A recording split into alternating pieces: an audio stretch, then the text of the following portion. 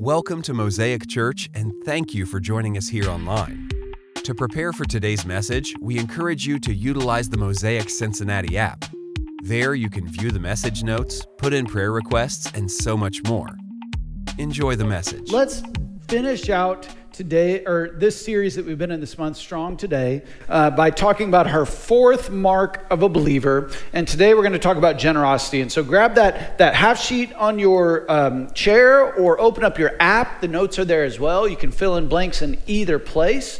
And so follow along with us today. But the whole kind of thrust of this series is when you look at a believer, what should you see? Now, are there more than four things? Absolutely.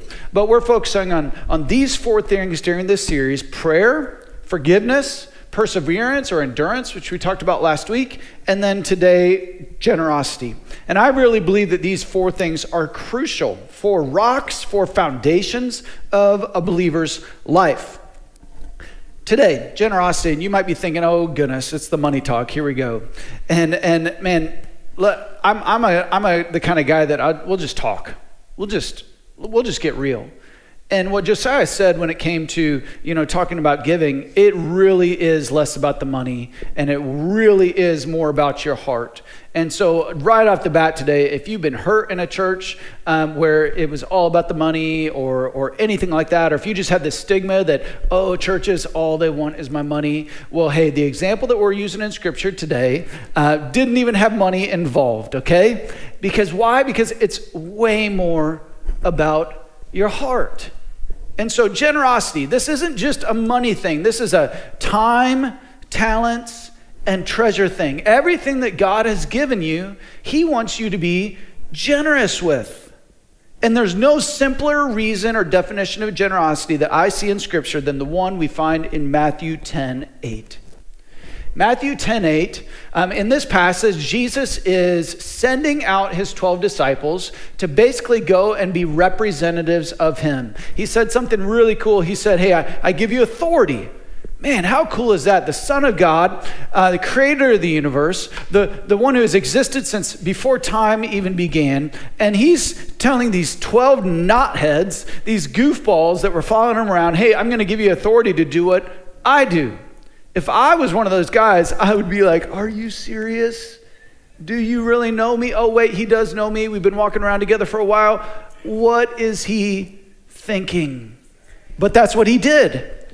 And as he's giving them these marching orders, these instructions about how they were supposed to minister and the why behind the what, he says something really cool. He says, give as freely as you've received.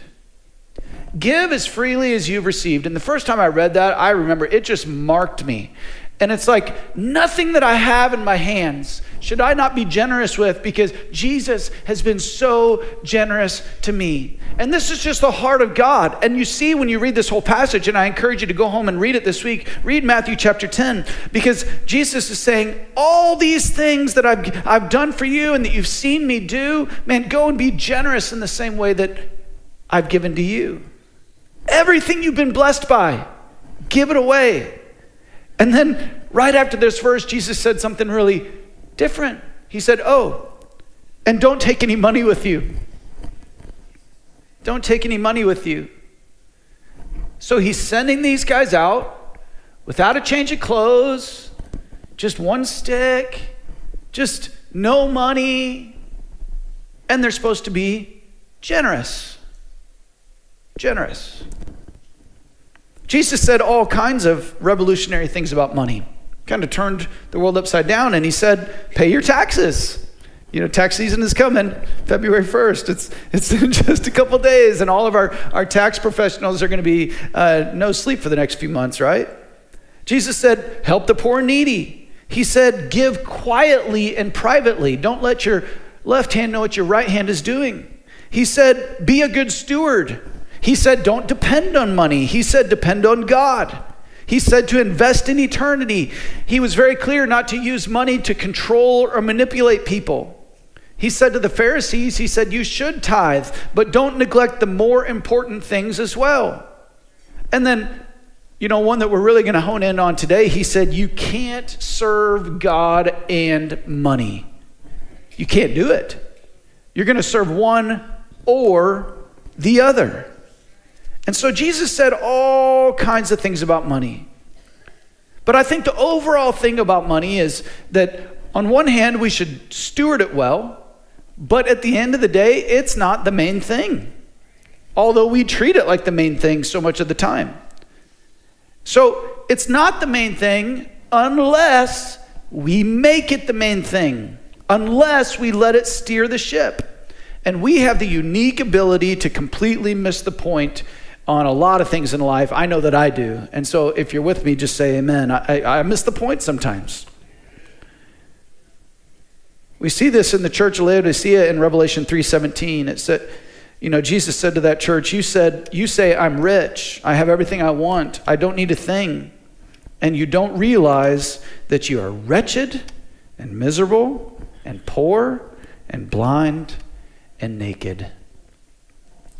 So the real thrust today is that, man, when it comes to generosity, being generous with what we have, we want to have God's view.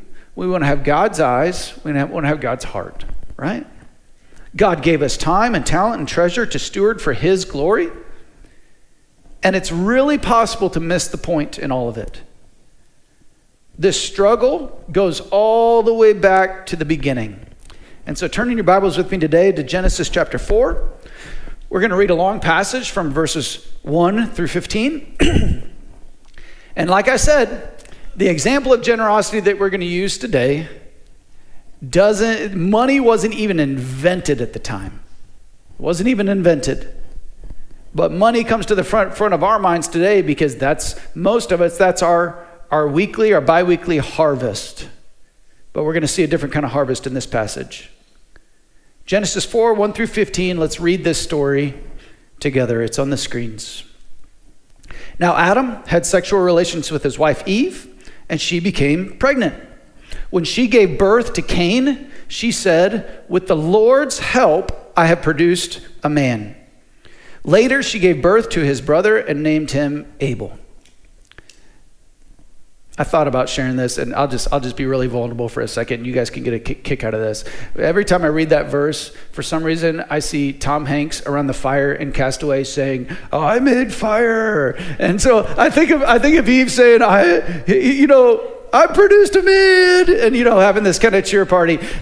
For some reason, in my kind of weird mind, that's the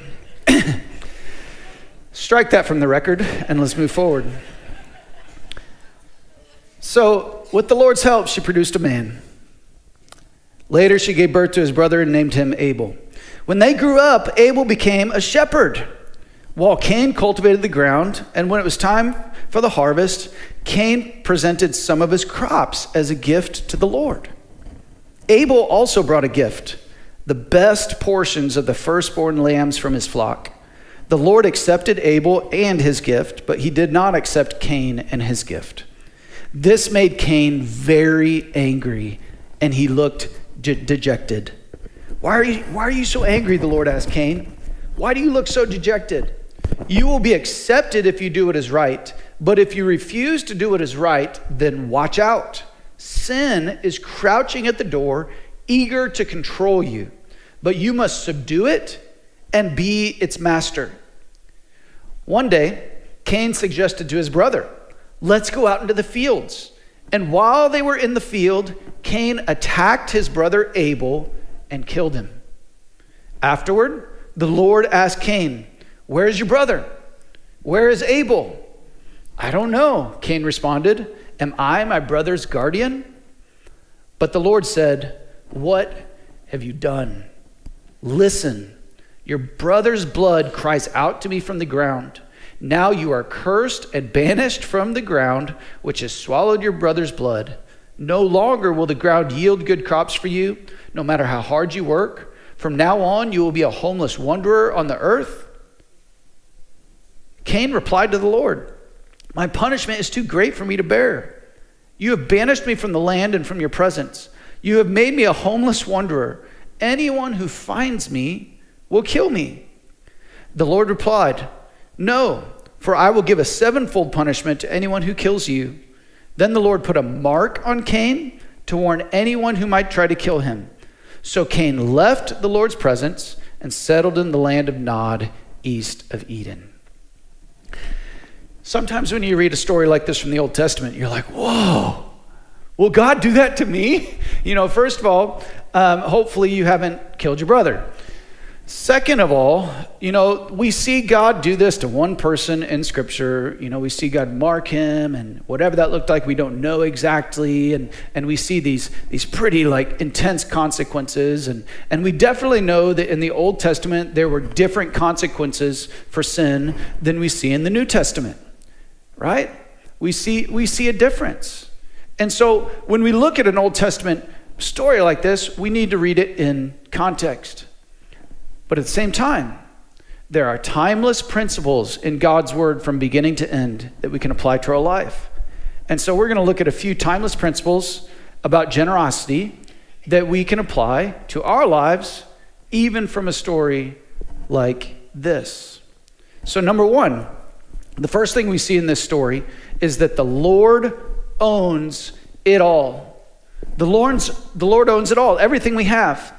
It says, when she gave birth to Cain, she said, with the Lord's help, I have produced a man.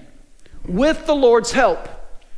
I love that. Because here's Eve. She had walked with God in the cool of the afternoon in the garden, and she had these conversations with God. She knew the Lord. And because she knew the Lord, and because she had seen the glory of God's creation, she knew that everything that she had was given to her by him. What a foundational principle in our life, right? First Chronicles 29, 11 through 12 says, yours, O Lord, is the greatness, the power, the glory, the victory, and the majesty. Everything in the heavens and on the earth is yours. Everything. If you need just some emphasis, underline everything. Everything in the heavens and on earth is yours, O Lord, and this is your kingdom. We adore you as the one who is over all things. Wealth and honor come from you alone, for you rule over everything. Power and might are in your hand, and at your discretion, people are made great and given strength. Man, what an eloquent and just amazing description of where we stand in life. That we're here and God is over everything. Everything belongs to him. Everything came from him. Everything goes back to him. And anything that we have in this moment, we're given as a gift to steward and to honor him with it. And this is a perspective creating passage, right? And we see this example lived out in Eve's life. That even with her first child, she realized that it's a gift from the Lord. Man, one of the favorite things I get to do is to stand up here with families who have just had kids and help dedicate these kids to the Lord. And one of those verses that we read is that these children are a gift from the Lord. A precious gift. Precious gift. And if you've ever known a new mom, especially a first-time mom, you maybe have experienced that you go up and you say, hey, can I hold your baby? And sometimes moms will be like, no. They haven't had their shots yet. Or no, I just don't want to give them away. Or no, you have germs, right? Which is completely natural. They want to protect, they want to comfort, they want to shield that baby, right? And sometimes with the best of intentions, we get the equation wrong. And we think that things that really in the end matter to God or are owned by God, that we own. Right? We do. Even with the best of intentions. But listen, we cannot take the lordship of Christ out of our relationship with Christ. Notice the words, with the Lord's help. And we understand the nature of our relationship with Christ based on what God's word says.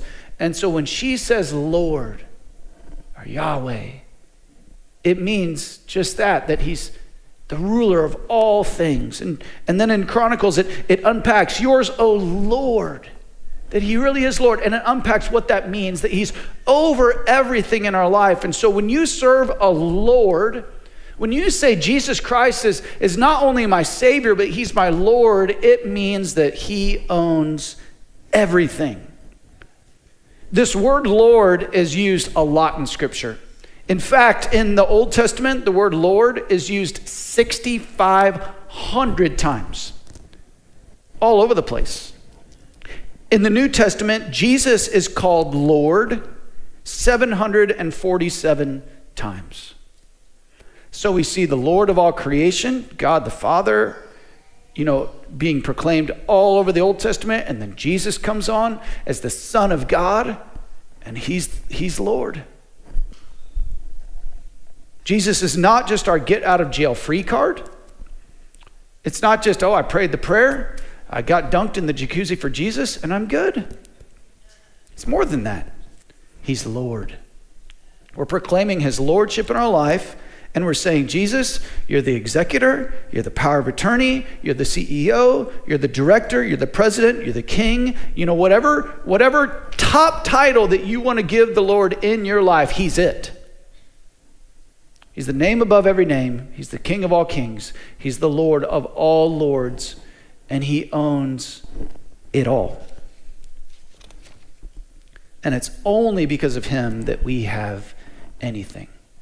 And so this is where generosity begins, by understanding that nothing we have do we have without the Lord. The second thing that we see in this passage is that giving something doesn't make you generous. Giving your best is the mark of generosity. Giving something doesn't make you generous. And all of you that got something really weird from grandma this past Christmas that you didn't really want, you know what I mean, right? Giving something, it's like, it doesn't necessarily make it a symbol of generosity. Giving your best is the mark. When it was time for the harvest, Cain presented some. Now, I'm inserting the inflection here, but Cain presented some of his crops as a gift to the Lord. Abel also brought a gift. And then the scripture is very clear to clarify what kind of gift Abel brought. The best portions of the firstborn lambs from his flock. This principle and this concept of giving God our best and giving God our first is carried out throughout Scripture from beginning to end. From beginning to end. And so you can argue about different things when it comes to money in the Bible, but the thing that you cannot argue about, because we see it immediately after creation and we see it all the way at the end, is that we got to give God our best and we got to give God our first, right? Cain gave some. Man, I am so guilty of sometimes just giving God something. A lot of times because I felt like I had to. Out of guilt, out of shame, out of, everybody's doing it, right? So I might as well give something. I've been there. Abel gave the best. Here's another way to say it. Abel gave what he would have wanted for himself. Some of you, this might gross you out a little bit, but man, I love watching the shows where they are like out in the bush and they're killing their own meat and they're processing it themselves. And I've done that before. I've taken a deer and I've processed it from beginning to end all by myself. And there are cuts of that meat that no one else is going to touch, right? Man, those back straps, come on, I'll fight you, right? Don't touch them. Get in my belly, right? And so, having been through that in real life, and some of you can't relate, but it's like, man, no. That's for me. That's why when you go down to Meijer and you're like, a tenderloin sounds good, and you're like, $30. Why? Because it's the best. It's the best. And that's what Abel did. He says, okay, which portion would I want for myself? And he brings that to God. This is reflected in what Jesus said to us. He said, love the Lord God with all of your mind, all of your soul, all of your strength. There's just this lavish generosity implied in how we're supposed to love God. I love this definition of generosity. Generosity is the virtue of being liberal in giving, often as gifts. And so Abel, he wasn't just giving something, he was giving his absolute best. And so what does this mean? It means that you can love or you can give without being generous, but you cannot be generous without giving your best. True generosity in God's eyes is when you give God what you would have wanted for yourself. Jesus doesn't just deserve something. He deserves my best all day, every day. In 2 Corinthians 9, 6 through 8, it says this. Remember this. A farmer who plants only a few seeds will get a small crop, but the one who plants generously will get a generous crop. You must each decide in your heart how much to give. And don't give reluctantly or in response to pressure. For God loves a person who gives cheerfully. And God will generously provide all you need. Then you will always have everything you need and plenty left over to share with others. You see, it's God's plan from beginning to end for us to be generous and to give him our best. The third thing that we see in this story, and this is my favorite, part of it is kind of tragic, but part of it gives us a real key to life. Number 3, you're not just giving God a gift, you're giving him yourself. How do we see this? Listen to the story and really look at what it says. It says, the Lord accepted Abel and his gift, but he did not accept Cain and his gift. I love this example because Cain and Abel weren't giving their gifts to something, they were giving their gifts to someone. And not only that, it's very clear that when God looked at their gift, he wasn't just accepting the gift, he was accepting the person. Like, man, when this got in my heart, I'm like, oh my goodness. It's not about the gift. It's about my heart. And the heart is going to be a reflection of my gift. So much of the time when it comes to generosity, when it comes to being people that give, we think, that we're giving to something. Like we're giving to an organization, or we're giving to a church, or we're giving to a charity, or we're giving to this or to that. But we're not. We're giving to a person. We're giving to God himself. And that changes the picture substantially. Listen to what Jesus said in Matthew 25:45. He said, I tell you the truth, when you refuse to help the least of these, my brothers and sisters, you are refusing to help me. So on the receiving end, we're giving to a person. And on the giving end, we're not just giving something, we're giving ourselves. And God looked at these two gifts, and it was based on the heart that he accepted or rejected the gift. Cain and Abel weren't just giving a gift, they were giving themselves. A question that I sometimes think about when it comes to this is, how in the world do you give a gift to someone that has it all? Right? God doesn't need my money. God doesn't need my stuff. God doesn't even need my time. And my talents, however great you think they might be, really don't mean anything to God. You think about it, God looks at our talents and he's like, I spoke and light came to be. Right? We look at the most talented athletes and the most talented people in the world. I saw last week, I think it was a guy from the Mavericks, scored like 73 points in a game. And we're like, whoa. dude's on fire, right? And God's like, seriously? For real? And so how do you give a gift to somebody who has it all? And maybe some of you struggled with this last Christmas time, and you're like, my parents have everything they need. Like they don't want for anything.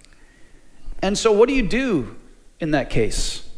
You don't just not give them anything, although maybe some of you did. You're like, they don't need anything. You just kind of left it. And sometimes that's our attitude. Oh, they don't need it. I need it more than they do, right?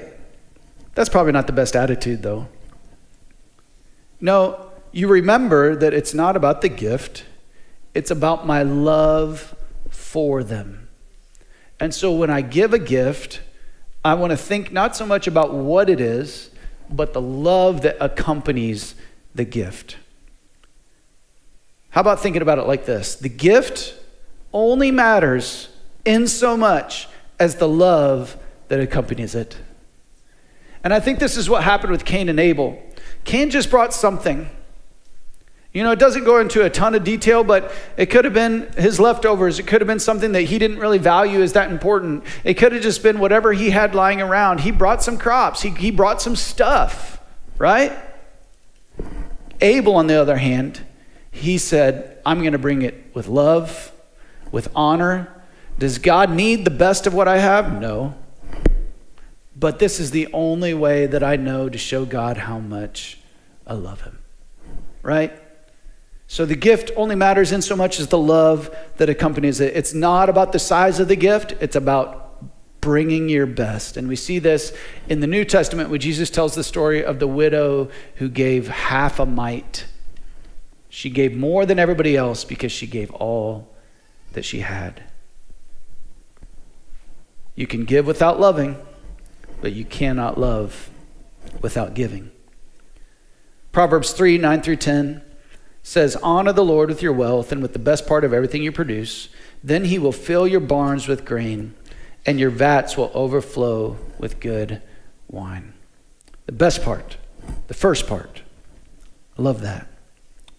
Number 4, and we'll close with this for today. We realize in this story that generosity is a key weapon in our battle against sin. And this is one that, at least in my lifetime, I feel like has not been taught much like this. But listen to what it says in the story. So, just some context. When God accepted Abel's gift, but he did not accept Cain's gift, look what happened. This made Cain very angry, and he looked dejected. Why are you so angry? The Lord asked Cain. Why do you look so dejected? You will be accepted if you do what is right. But if you refuse to do what is right, then watch out. Sin is crouching at the door, eager to control you, but you must subdue it and be its master. Wow.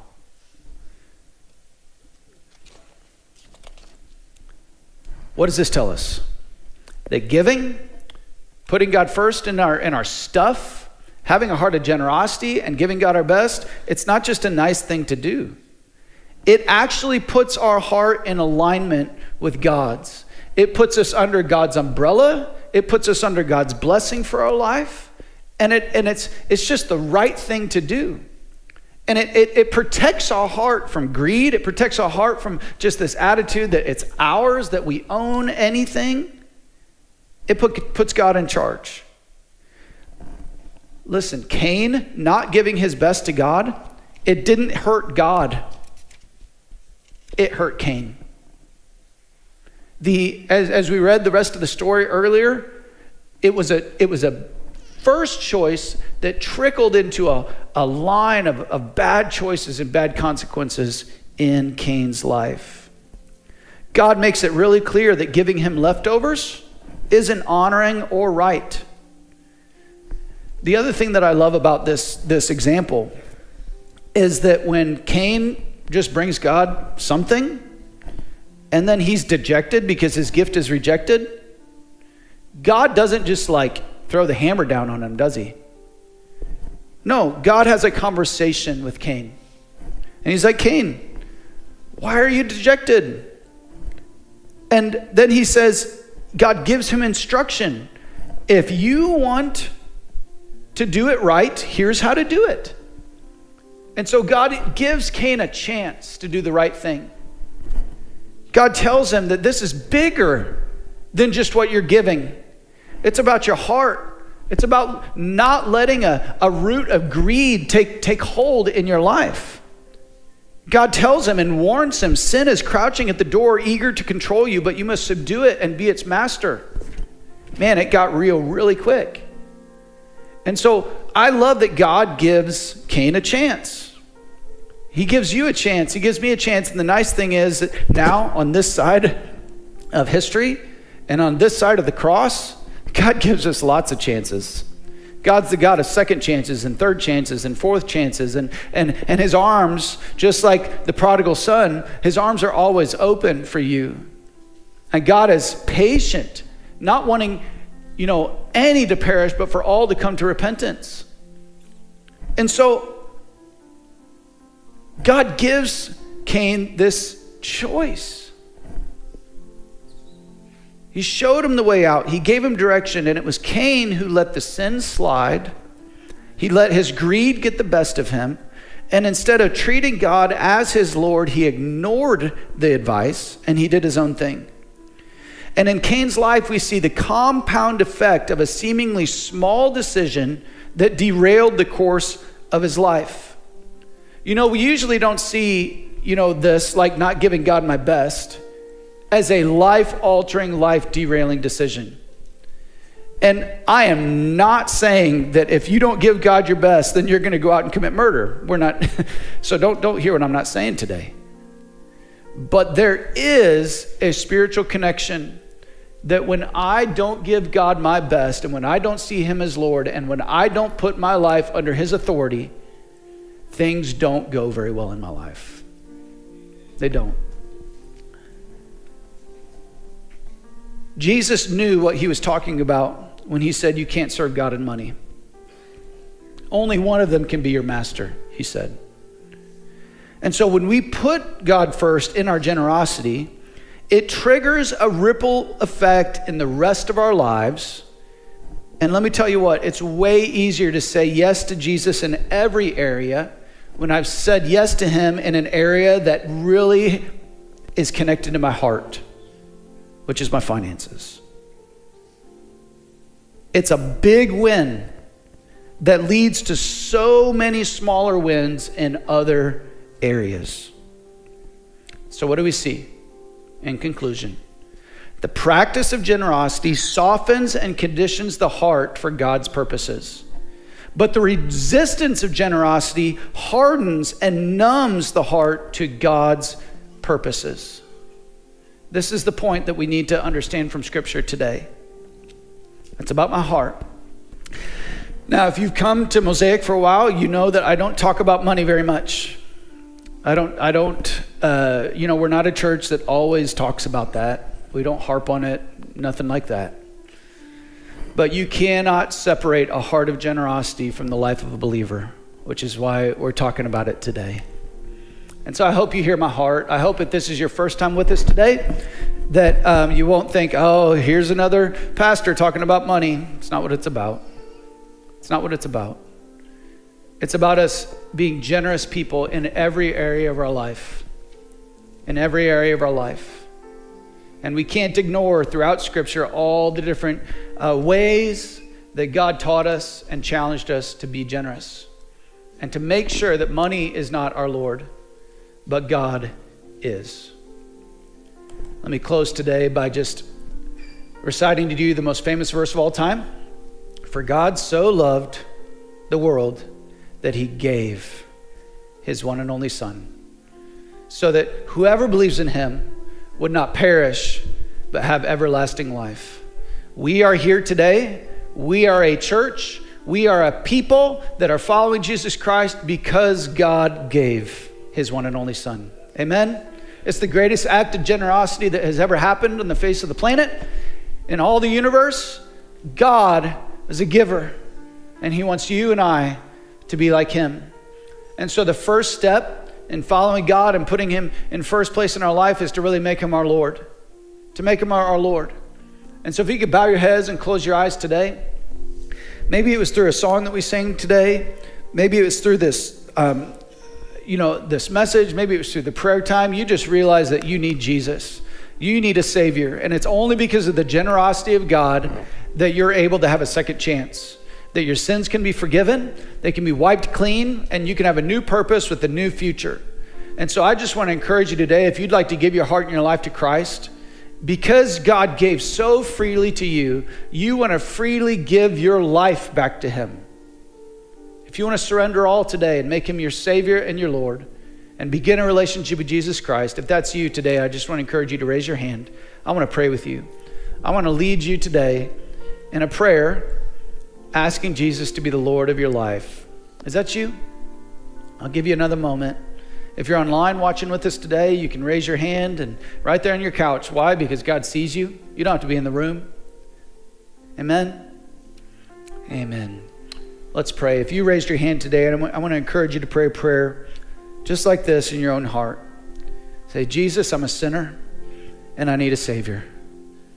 I realize I'm broken and I need you in my life. God, if I could have fixed myself, I would have a long time ago. And so now I surrender my life to you. I give you my heart. I believe that you died on the cross and that you rose again on the third day. And Jesus, I ask you, take away my sins. Forgive me. I need you. God, help me from this day forward to live for you, to put you first in my life, to understand the Bible, your word, and to live by it. In Jesus' name, amen. Amen. We believe that if you meant that prayer in your heart today and you invited Christ into your life, the old is gone, the new has come. And you're forgiven, you're changed, you're a new creation. Amen? Can we just give those that gave their hearts and lives to Christ a hand today? Amen. Before you leave, just a couple more things. If you gave your life to Christ, we've got a bag for you at the Welcome Center with a Bible and some resources in it. And then for the rest of us, I don't know about you, but when I studied through this passage this way, God really challenged me. God really challenged me to, Joe, don't rest on your laurels. Don't rest on what you've always done, but to reevaluate my heart of generosity. Am I growing? Am I stagnant? Am I just in a holding pattern? Where am I at? And so if you could stand to your feet with me today, and as a close today, can we just ask God to continue to help us grow as people who are generous like God is to us? Amen? Let's pray. God, I thank you so much for today. I thank you for your people. God, I pray that your word can just get deep down in our heart and challenge us to the depths of our being. God, I pray that we would be people that when we come to you and we lay our lives at your feet, when we lay our time and our talents and our treasures at your feet, God, I pray that we bring you our best, the best of our time, the best of our energy, the best of our resources, the best of our talents. God, that we view everything that we do as worship to you and as belonging to you. Help us, Lord, to put you first. God, to see you as Lord. God, to really give you everything that we are, because you deserve it. Because you loved us so much that you gave your one and only Son. Because you sent us out with authority and with power to preach your message and to lead people towards you. And you told us, freely you've received, freely give. And so in every area of our life, God, I pray that you help us to grow in generosity.